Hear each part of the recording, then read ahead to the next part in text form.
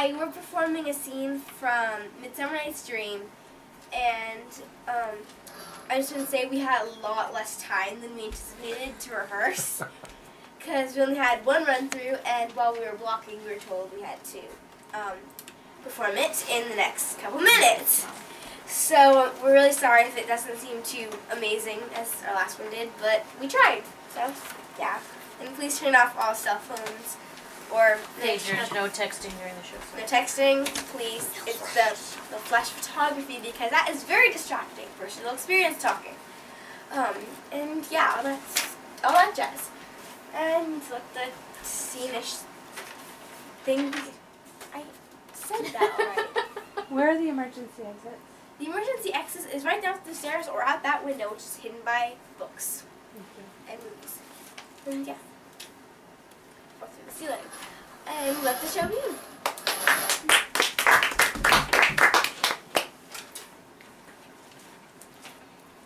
How now, spirit? Whither wander you? Over hill, over dale, through a bush, through a briar, over park, over pale, through a flood, through a fire, I do wander everywhere, swifter than the moon's sphere, and I serve the fairy queen, to do her orbs upon the green. The cowslips tall her pensives be, in their gold coat spots you see, those be rubies, fairy favors. In those freckles live their savors.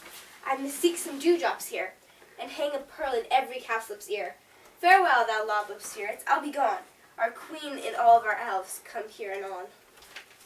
The king doth keep his revels here tonight. Take heed the queen not within his sight, for Oberon passing fell in wrath, because that she as her attendant hath a lovely boy stolen from an Indian king. She never had so sweet a changeling, and jealous Oberon would have the child knight of his train to trace the forest while, but perforce withholds the loved boy, crowns him with flowers, and makes him all her joy. And now they never meet in grove or green, by fountain clear with spangled snow-like sheen. But they do swear that all their hides elves fear creep into acorn cups and hide them there. Either I mistake your shape in making quite, or else you're that shrewd and knavish sprite, called Robin Goodfile.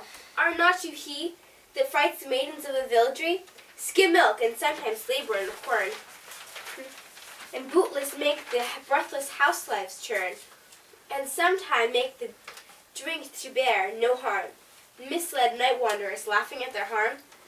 Those that hobgoblin call you and sweet puck, you do their work, and they shall have good luck. Are not you he? Thou speakest all right.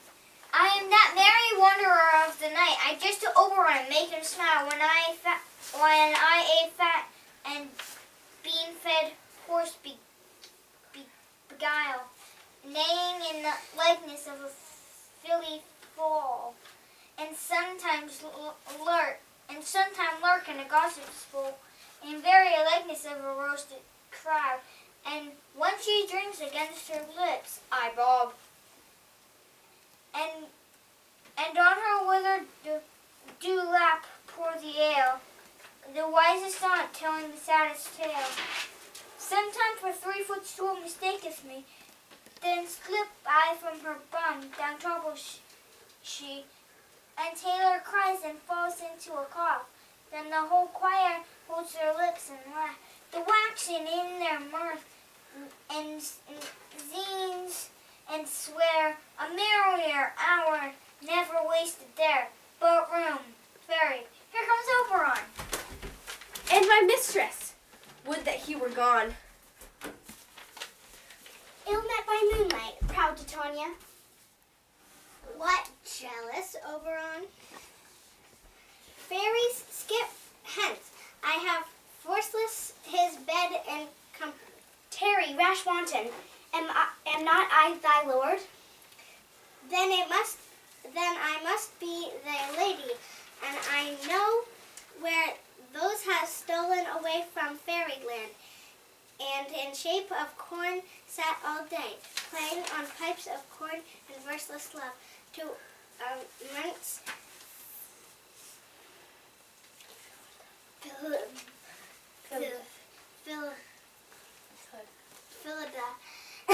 Why are those here come from the farthest steppe of India, but the forceless bouncing Amazon? Your bushkin mistress has warned love, though to those must be wedded, and you come to give their bed joy and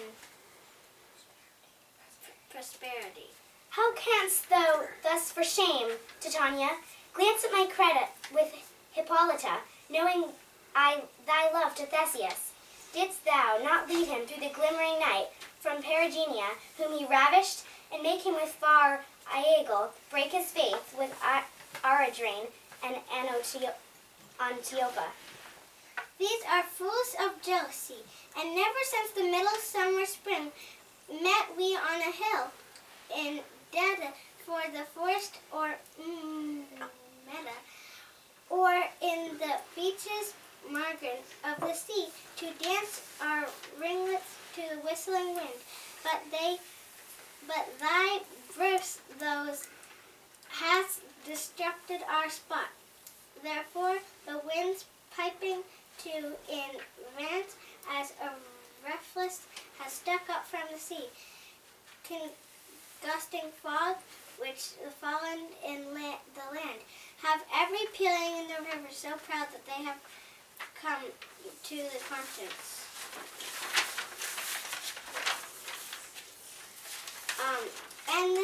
And the same prodigies for the evil comes from our daybreak, from our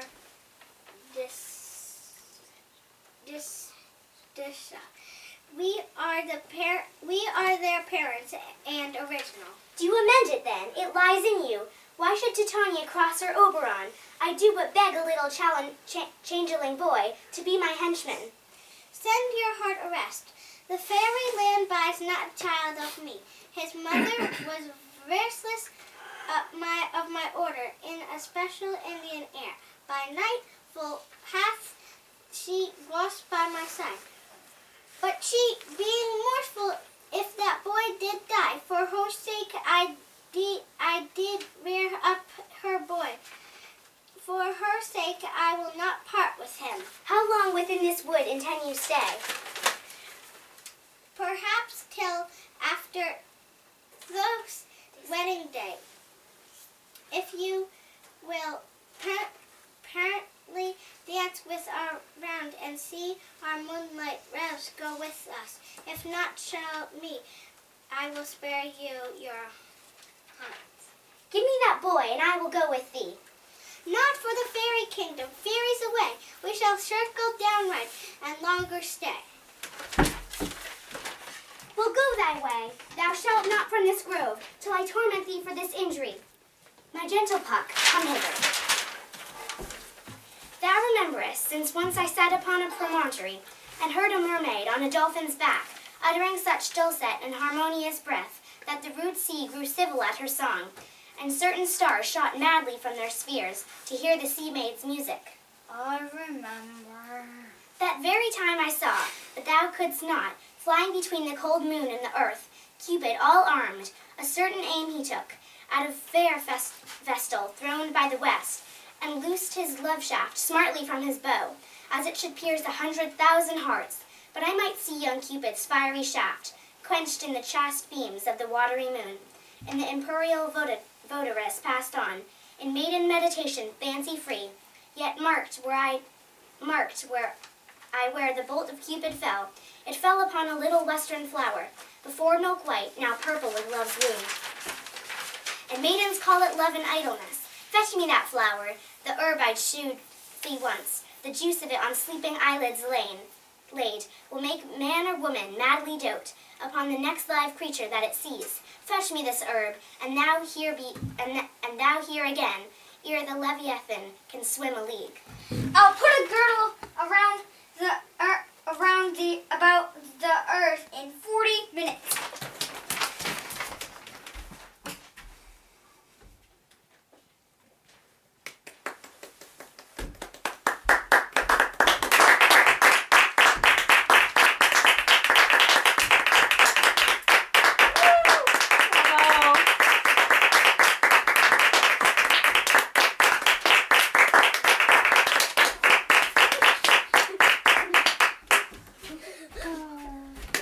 guys have any idea what you were just saying?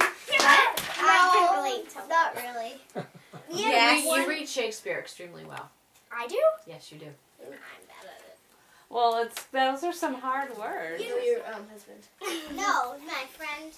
Oh. Had the child. Oh, that's only part of it. An Indian friend who had Who a had child. A child, but She died. during giving birth. Yeah. And then I wanted to keep this boy as my adoption son, but Her husband didn't want her to, so we were arguing a lot. but you wanted it to be your henchman. Yeah, my henchman. You But wanted then- the baby to be your henchman? No, Yeah. when he grows older. Oh. But I wanted And not have to be her adopted son. And so, We're all mad at each other. or we're mad at each other, and then I want this herb that when she drinks it or something. No, you put it on your Put eyes. it on Yeah. Oh yeah, when I put it on her eyelids, it'll make her me- fall in love with a monster.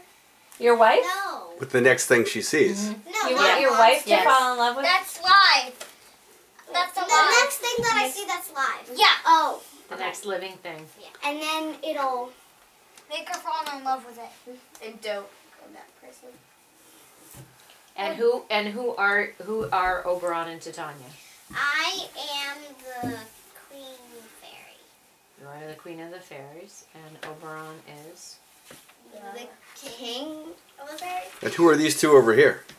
I'm Puck. And I'm a fairy. And who's So, Puck? so Who is- like who Puck is- is my Servant. yeah, and the fairy's my little servant. That's exactly right. Nicely done. That was great, you guys. You guys are ready for college English. Just like. You know what? I'd be honest. I bet if you talk to Annie, that was a better understanding than her juniors in Yeah, college. Probably. well, Josie helped a lot. She kind of broke it down for Good you guys. job, Josie. Nicely done, Joe. That Put was awesome. under those lights.